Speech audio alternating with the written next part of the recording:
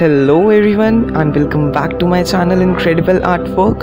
My name is Shubham Sehgal and today I am going to make a beautiful Lord Buddha painting.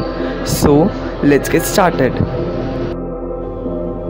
So here I have taken round brush number 0 with cerulean blue color. So let's start the painting.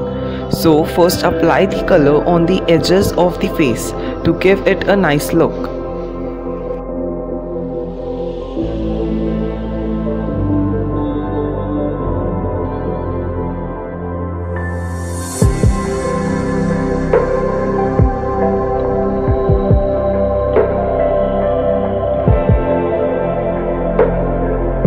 Now spread the color first with the help of water and then with the help of white color.